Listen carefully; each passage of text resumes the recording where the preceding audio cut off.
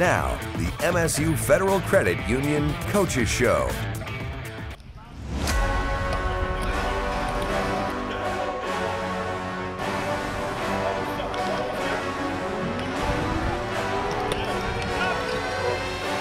Let's have a day. Come on now. Play fast. See ball, get ball. Come tight, tight. Gang speed. Gang speed. You got to move your feet. Come on, dance. Step, step, release. Off hands down. Good. Work the arms out of break. Work the arms out of break. There you go. Move. Step, step, release.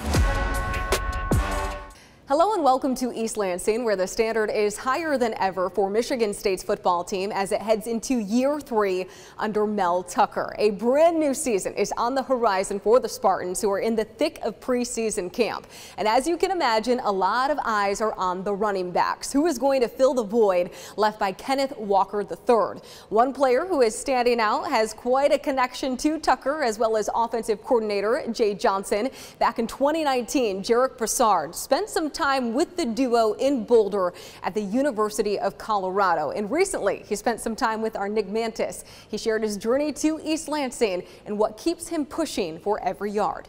Well, Jarek, coming here to Michigan State, I'm sure that's been an interesting transition for you, but you've obviously been a little bit more comfortable with knowing about the staff that's here.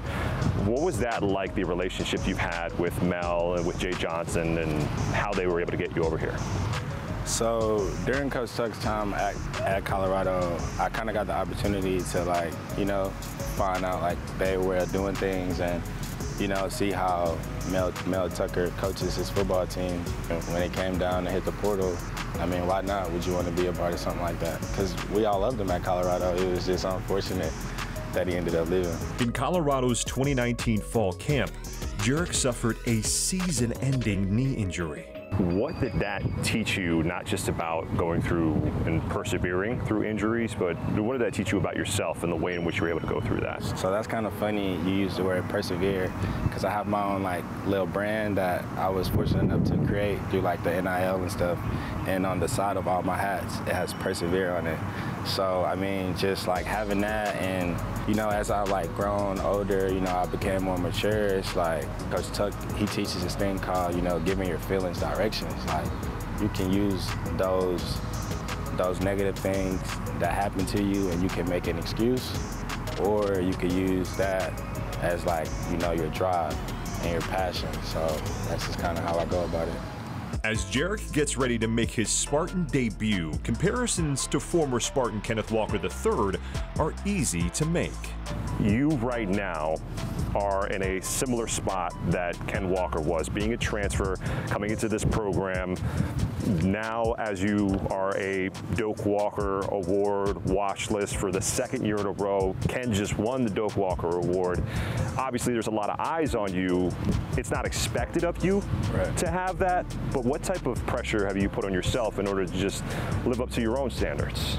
So one thing about me that me and Coach Reed often talk about is how hard I am on myself. And, just taking it day by day and having that day by day approach. Ken Walker is a really good player, but I mean, he's gone now, and I just look at it as a me versus me approach. I take it day by day. How can I get better today? What am I going to work on today? As the season progresses and as the season come around, I just look forward to contributing and helping the team win. That's all I really care about. We've heard from a couple of different coaches, a couple of different players, that you're kind of like a mouse. Have you ever seen a mouse and they go under a door or and how the heck did they get through that? Sometimes I see that from Broussard, how did he find that and get there? What was it like for you to hear something like that?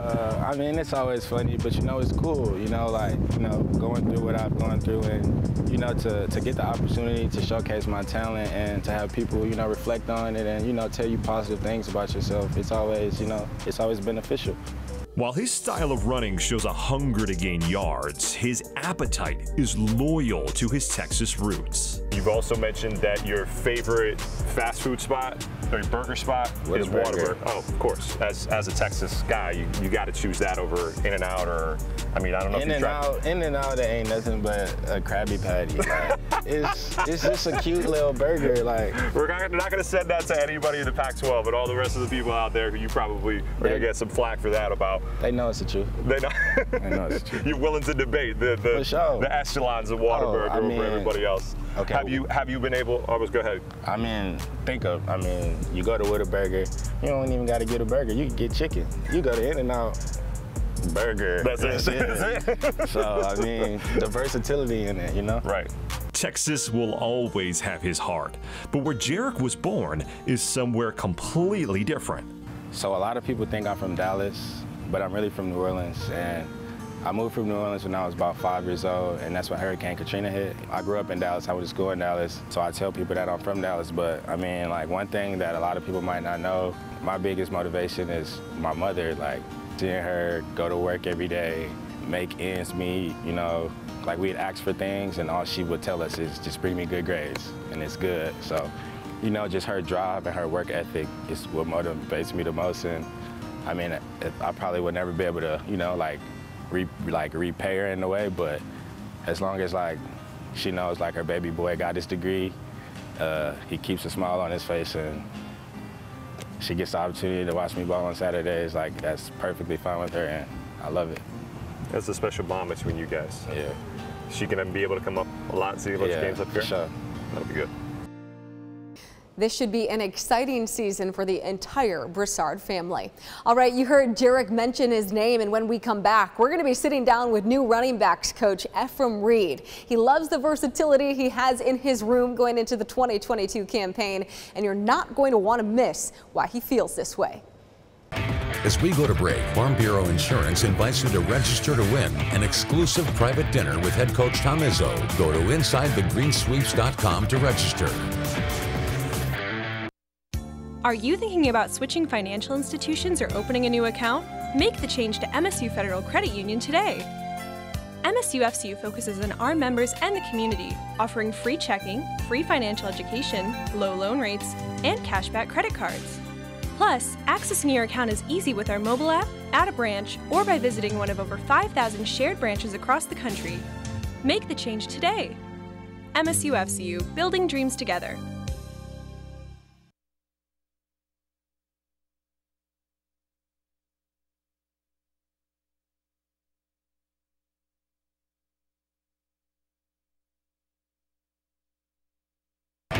Welcome back to the MSU Federal Credit Union Coaches Show. Even back in the spring, new running backs coach Ephraim Reed had to answer questions about Kenneth Walker III. And more than likely, it's going to be that way until the ball is kicked on September 2nd against Western Michigan. Reed was hired in January to replace William Piegler, who departed for Florida. And because of his prior experience on the staff here at Michigan State as an offensive analyst, he knows exactly what's expected of him going into his first year in this role. He also knows what to expect because he too, like Jarek Broussard, has a history with Jay Johnson. Obviously, this is a dream come true. You work hard, and you start off at the bottom of the totem pole, and you kind of hope for a good chance. And one like this doesn't come quite often, but I'm pretty fortunate and blessed that I've had this opportunity. Prior to coming to East Lansing in 2020, Ephraim Reed spent his entire life in the Bayou State. If you've ever been in Louisiana, it's a different culture of its own. With Mardi Gras and all the different festivals and holidays and just the way of life and the culture. For me, anytime I go anywhere else that's other than Louisiana, it's just completely different. The people are different. Obviously, the food's different. But coming up here to East Lansing, I think the biggest difference was obviously the weather. It's a huge difference. I'm used to 117-degree heat index, during fall camp, and you don't have those days anymore. So I mean, I'm out here in long sleeves and pants every day sweating, and people look at me like I'm foolish. I'm just what I'm used to. Born in Baton Rouge, Louisiana, Reed was a first-time All-State honoree at Dutchtown High School after rushing for 32 touchdowns as a senior before going on to play at Louisiana. So not only does he know the position well, but it's where he first became familiar with Jay Johnson and his offense. This is a relationship business. So for the most part, I've Nothing's changed since I played for him as far as, formationally, and, his thought process obviously is expanded a little, but, for the most part, he still is the same guy that he was over 10 years ago when I first met him. But, I think that brought so much comfort because I know him, his wife, his son. I've known them for years, and, they're the same people, who recruited me when I was coming out of high school. It's a big reason why Reed has been able to pick up where William Piegler left off. However, there is one large task at hand. This has to be your favorite question, and you get asked it all the time. Let me guess. Yeah, you want to ask it? Pretty sure it has something to do with Kenneth Walker. Yes. You do have a lot of guys, though, that you're very confident in. Who is really starting to emerge in camp and sort of fill that spot? The first thing I've told everyone, I've told the players, when I first took the job back in January and again in the summer when, guys like Broussard joined us, we can't replace Kenneth Walker and what he did. There's no one in the room who could be him, so we don't need to be him. But collectively, we need to create the same value he brought to Michigan State. And that's our goal right now. We don't need anyone to go out there and try to make people miss like he did, try to make plays like he did. Collectively, if we could do that together and manage the game a certain way, we'll be just fine. Reed's room is full of versatility. And as you'll hear, each Spartan running back on the squad this year does bring something different to the table. In the spring, I thought Jalen Berger really took off. Toward the end of the spring, you kind of see he was getting back in his groove after sitting out last year. And same thing now, he's taking off, his body's changed, he's gotten bigger, he's gotten stronger, he's gotten faster, and he's more focused and detailed. Jared Broussard came in this summer, so he was a little behind the 8 ball. But I think he's done a great job of catching up and, understanding the playbook because obviously he played in this offense when he was at Colorado. But he's done a phenomenal job of, being a veteran leader in the room as well. I think Harold Joyner has been practicing really hard these past couple weeks. So I think collectively the guys are buying into their roles individually. Putting the best product on the field every Saturday is what Reed is focused on, and he's not alone when it comes to this mindset. When we come back, we go one-on-one with national champion and Georgia transfer Amir Speed, who of course is new to East Lansing, but not Mel Tucker's coaching philosophy. See you soon.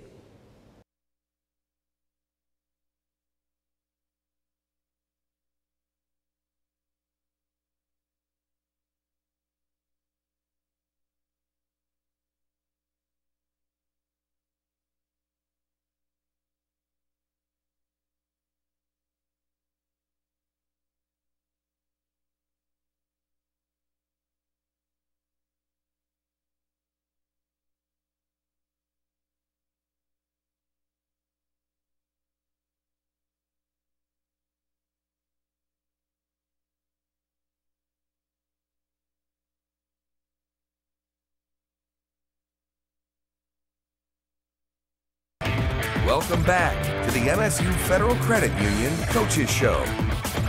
This year's fall camp has been a bit different for Michigan State's football team than in years past due to all the construction taking place. As of late June, the second and final phase of renovations for the Tom Izzo football building project were approved. And as a result, the staff and players have been having to go back and forth from the practice facility to Spartan Stadium to use the locker rooms. To make the daily trek easier for the players, Meyer donated 30 bikes for them to use, and they even come with their own custom license plates. What's even better is once fall camp comes to an end, MSU is going to give the bikes to the Boys and Girls Club of Lansing, and one player who is taking full advantage of the free transportation is Georgia transfer Amir Speed. He and our Ian Kress took them for a ride, and he learned a lot about the 6th-year cornerback. First thing I want to know is how often are you riding these bikes around campus? I think I've been at it since we got them. I've been every day. It's kind of just funner, and like I hadn't rode a bike in a while, so being able to just ride around and just feel like a kid again, I guess, is fun. So going back and forth between here and the stadium has been pretty. Yeah, I know it's not very far from the stadium to here, but have you had a chance to maybe take it around campus because it is pretty big here? Sometimes instead of just going straight there, I'll take like the big loop around just so I can get a little more. Like if I have time, just get a little more ride and enjoy the weather, but I haven't gone all the way around campus yet. What is it been like since you got here on campus in January, and now as the season is less than 2 weeks away now? It's been fun. It's been fun just me like building with the Spartan fans and my teammates, and just seeing how close we all become, and just how quick I believe I've gotten cool with my teammates, just everything coming together. It's just fun seeing all the pieces coming together, so I'm excited for the season, really. What is one thing that is different about what it was at Georgia compared to here for you? For me, I feel like everything, like Coach Tuck preaches just the details of everything. Like it's really close. He said it's the closest you'll get to the league, and like it's really like that. Like we have details of everything we do, how we go about practice, how we work out, and it all works and it shows and pays off. You were in the transfer portal for just 1 week when you decided to come to MSU, so it seemed like it wasn't a hard decision. Was this always a place that was, when they reached out, you knew you wanted to come to after Georgia? Well, out of high school, like it was between here and Georgia. I knew I could trust Coach Tuck and Coach Barnett, and they were good people that my mom enjoyed and I enjoyed. And I believe like I like with the school, and I just like what was going on here, so I feel like I had to join and come along. Yeah, with the experience you had last year winning a national championship, what has it been like now coming to MSU and a lot of guys asking you about what that was like to be on that stage? Yeah, when I first got here, everyone was always asking just about the game and the natty, or just like when we'll show little plays, they'll be like, oh hey, and Coach Barnett he would always just joke about it. Like when he don't do it as much now, but when I first got here in meetings, he'd be like, oh, a national champion. I'm like, oh, come on, man, come on. But it's got to be a good feeling though to hear national champion next to your name, right? Yeah, it is indeed. That's why I have a shirt that's like, it's a gray long sleeve and has just a sticker on it. And I always just try to wear it so that I kind of just give people motivation, like, all right, this is what I want. Like I tell people, like, I want another one, like, why not do it again? I saw, I think it was your Twitter and Instagram handles, OG Speed. Where does OG come from for you? OG really was something me and my friends started growing up little. Like we all kind of had OG in front of our names because like we used to wear a lot of retro clothes and just kind of had a vintage style to us. So we just had the OG, and I kind of took it and ran with it and did my own thing. So now, like for me, it means of greatness, just because I feel like greatness is in me, and I feel like greatness is to come. Has that always been with you, your style, and something you really take care of? Yeah, I get it from my mama because she was kind of stylish growing up, but then just once in high school, I was always like, even at Georgia, like I never really wear too much team clothes. I love wearing my clothes as much. I just like showing myself and my personality, and I feel like me putting on my own clothes and dressing, it's a part of me, so I love doing it. I love fashion. Yeah, having a last name is Speed. Obviously, I feel like a lot of people are like, man, that's got to be such a cool last name. Everyone's first question is always, when they hear my last name, is, are you fast? Are you fast? And it's just like, it's always. Are you fast? I think I'm the fastest on the team. Really? Okay. Who would be close second then? Close second, I give Justin White, Jaden Reed, KB, Kendall Brooks. He says he can run up there with me, but we'll see one of these days. So let's test these boys out, shall we? Let's do it. All right.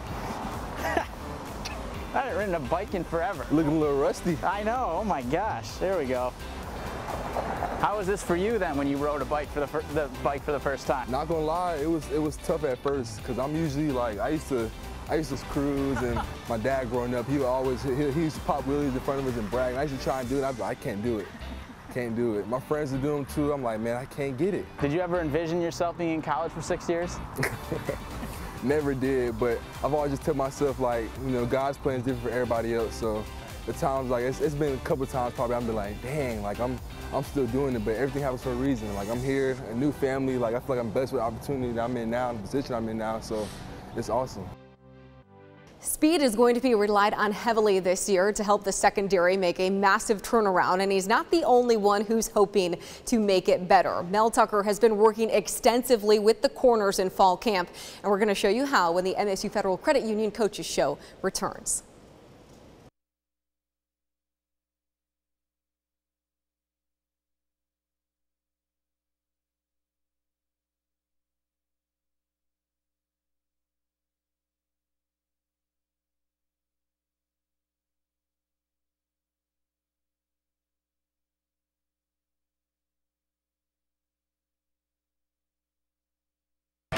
Welcome back to the MSU Federal Credit Union Coaches Show.